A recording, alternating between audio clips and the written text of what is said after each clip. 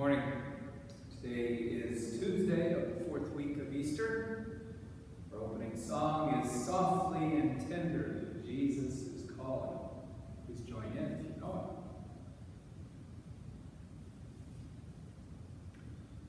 it. Softly and tenderly, Jesus is calling, calling for you and for me.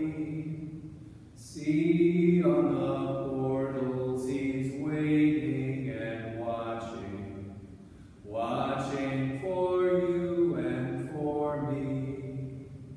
Come home, come home. You are weary, come home. Earnestly, tenderly, Jesus is calling, calling for you and for me. Why should we tarry when Jesus is pleading, pleading for you and for me? Why should we linger and heed not his mercies, mercies for you and for me? Come home, come home. You are weary, come home. Earnestly, tenderly, Jesus is calling, calling for you and for me. We begin our prayer in the name of the Father, and the Son, and the Holy Spirit. Grace and the peace of our Lord Jesus Christ be with you all. As we begin our celebration, we take a moment to call to mind our sins and our failings. We ask God's mercy and compassion.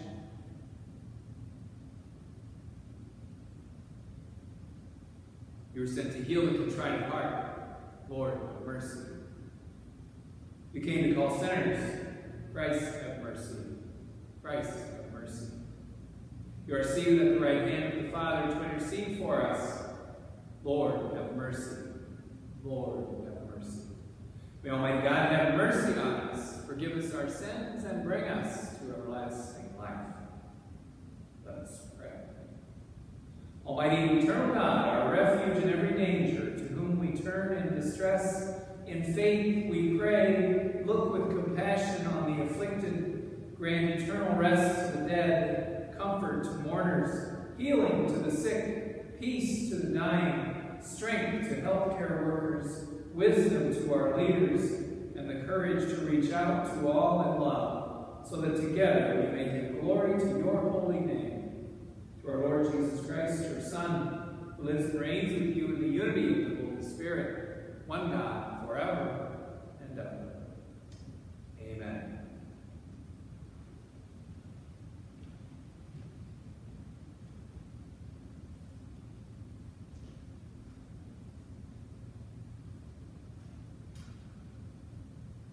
Reading from the Acts of the Apostles.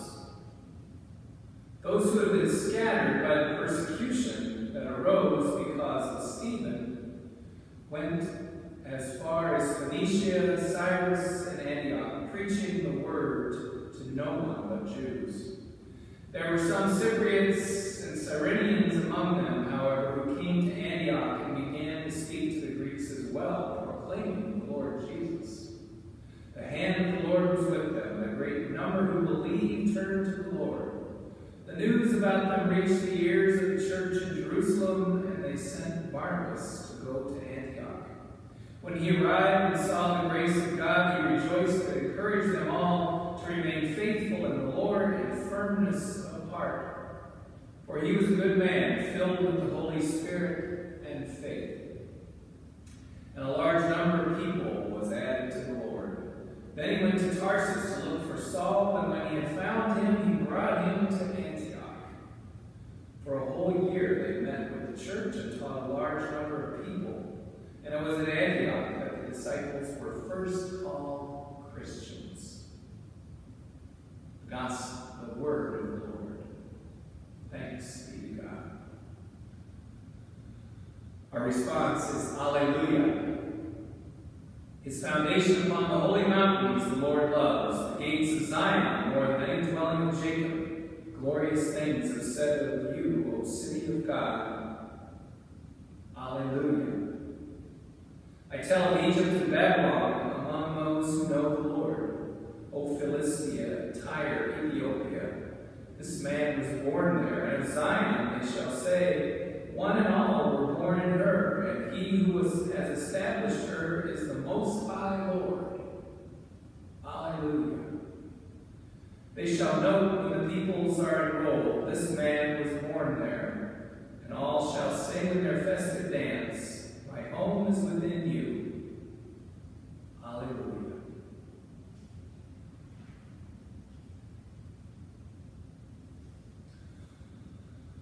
Alleluia, alleluia, alleluia. My sheep hear my voice, says the Lord. I know them and they follow me.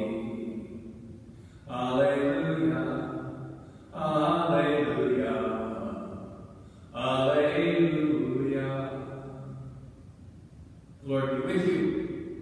A reading from the Holy Gospel according to John. Glory to you, O Lord. The feast of the dedication was taking place in Jerusalem. It was winter, and Jesus walked about in the temple area on the portico of Solomon. So the Jews gathered around him and said to him, how long are you going to keep us in suspense? If you are the Christ, tell us plainly. Jesus answered them, I told you, and you do not believe. The works I do in my Father's name testify to me, but you do not believe because you are not among my sheep. My sheep hear my voice. I know them and they follow me. I give them eternal life and they shall never perish. No one can take them out of my hand. My Father who has given them to me is greater than all, and no one can take them out of the Father's hand. The Father and I are one. The Gospel of the Lord. Praise to you, Lord Jesus Christ.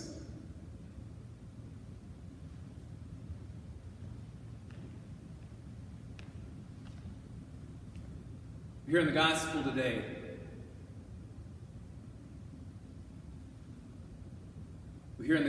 the people say to Jesus, how long are you going to keep us in suspense? If you are the Christ, just say so. And we heard him reply, I have told you, and you don't believe me. I've done signs for you, and you don't believe me. It's a good thing for all of us to consider. The signs of God are in front of us, even in very difficult times. But do we believe? Do we truly have faith, even in the most difficult of times? There are always opportunities in front of us for faith. There are opportunities in front of us for trust. Do we see them for what we are? Do we take advantage of them? We hear Jesus say, I am the good shepherd. My sheep know me and they follow me. Do we truly follow the good shepherd? Do we truly try to be a part of his flock and follow in faith? We pray today for all those who are sick. They may know the healing touch of God. For this we pray to the Lord. Lord, hear our prayer. We pray for first responders. We pray for doctors, nurses, all medical personnel who are caring for the sick, for those who are seeking cures and vaccines. We pray for their safety. We pray for their success. For this we pray to the Lord. Lord, hear our prayer. We pray for our communities, our nation, our world. We pray for relief. For this we pray to the Lord. Lord, hear our prayer. We pray in thanksgiving today. We pray in thanksgiving for our faith. We pray in thanksgiving for God who never abandons us. For this we pray to the Lord. Lord, hear our prayer. Gracious God, we thank you for hearing our prayers. We ask you continue to watch over and guide us each day. Help us always to recognize you in our midst. And we ask this through Christ our Lord.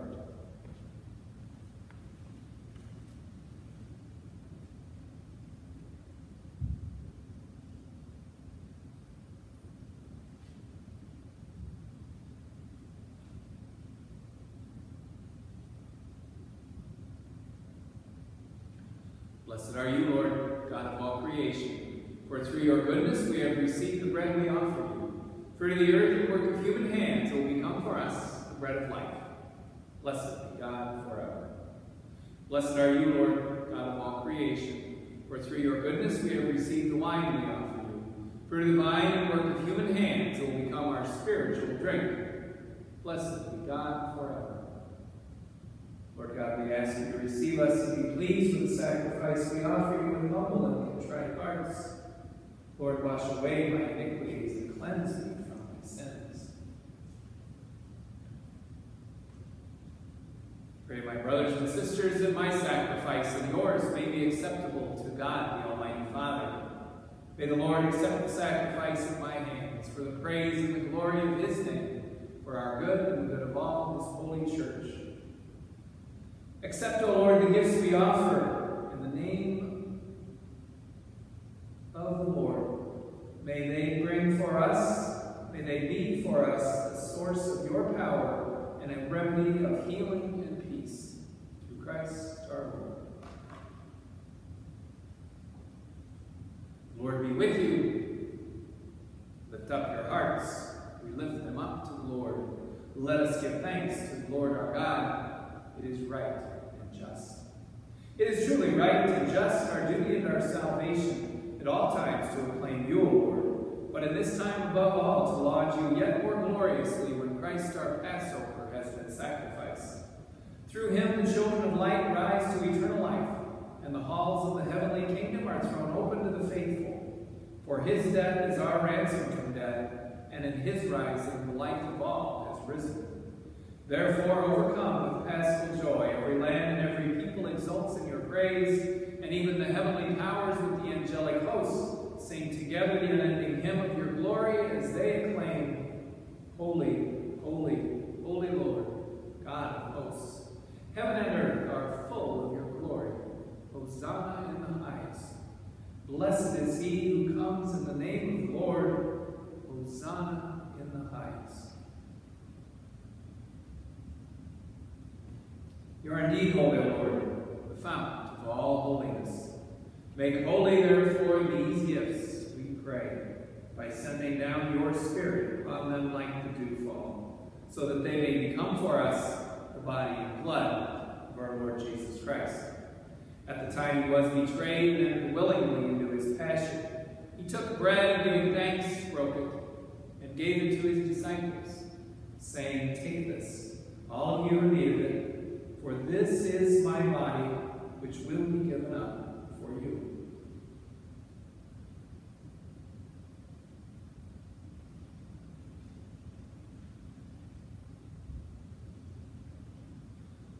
In a similar way, when supper was ended, he took the chalice and once more giving thanks, he gave it to his disciples, saying, Take this, all of you, and drink from it. For this is the chalice of my blood, the blood of the new and eternal covenant, which will be poured out for you and for many for the forgiveness of sins. Do this in memory of me.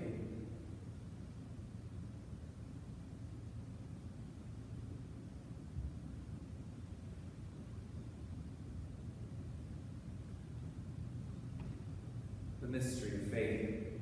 We proclaim your death, O Lord, and profess your resurrection until you come again. Therefore, as we celebrate the memorial of his death and resurrection, we offer you, Lord, the bread of life and the chalice of salvation, giving thanks that you have held us worthy to be in your presence and minister to you. Humbly we pray that partaking of the body and blood of Christ, we may be gathered into one by the Holy Spirit.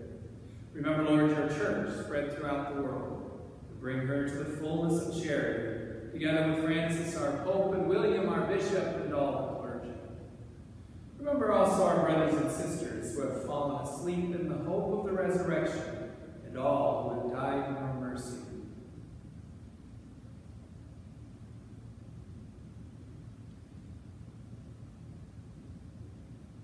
Welcome them into the light of your face. Have mercy on us all, we pray, that with the Blessed Virgin Mary, Mother of God, with blessed Joseph, her spouse, with the blessed apostles and all the saints who have pleased you throughout the ages, we may merit to be co-heirs to eternal life and may praise and glorify you through your Son, Jesus Christ. Through him and with him and in him, O God, Almighty Father, in the unity of the Holy Spirit, all glory and honor is yours, forever and ever. Amen.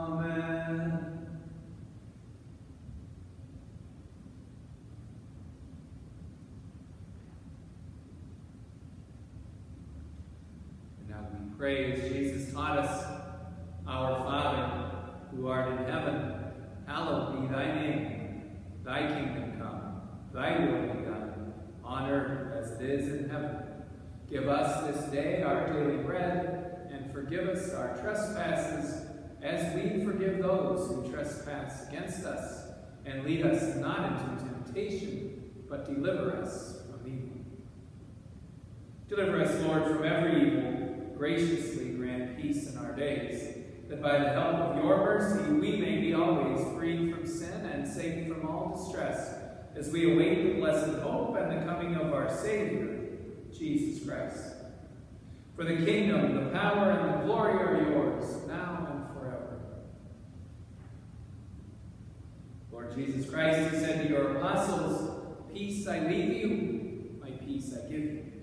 Look not on our sins, but on the faith of your church, and graciously grant her peace and unity in accordance with your will, who lives and reigns forever and ever." Peace of the Lord be with you always. And let's offer one another the sign of peace.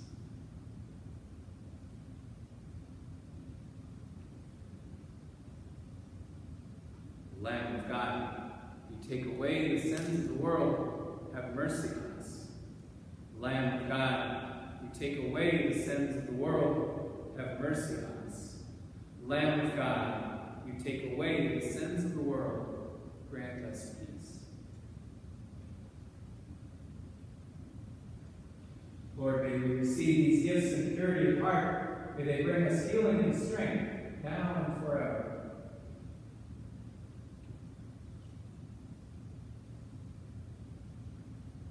Behold the Lamb of God. Behold him who takes away the sins of the world. Blessed are those called to the supper of the Lamb. Lord, I am not worthy that you should enter under my roof, but only say the word, and my soul shall be healed. May the body and blood of Christ bring us all to eternal life.